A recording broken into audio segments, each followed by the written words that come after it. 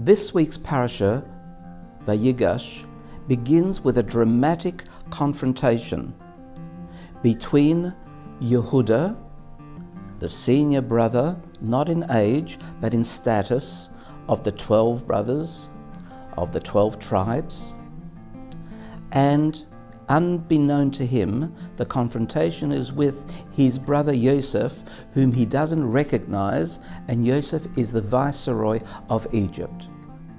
And the confrontation goes like this: "Listen, Mr. Viceroy, release our youngest brother Benyamin, or we will wage war against you." That's really amazing. How can brothers, a series of brothers, 24 brothers, wage war against the whole of Egypt?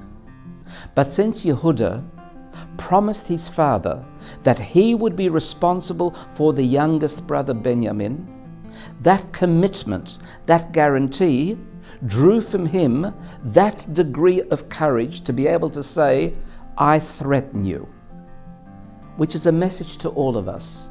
Against all odds, we can overcome only if we have that degree of commitment and conviction in our mission, whatever it might be. And then it allows us to reach higher positions and states of situations in life than we ever imagined. In fact, Yehuda is successful. Yosef, who's the viceroy, relents obviously. But nevertheless, that teaching of commitment and conviction, being able to overcome obstacles, is very real. Never forget this message.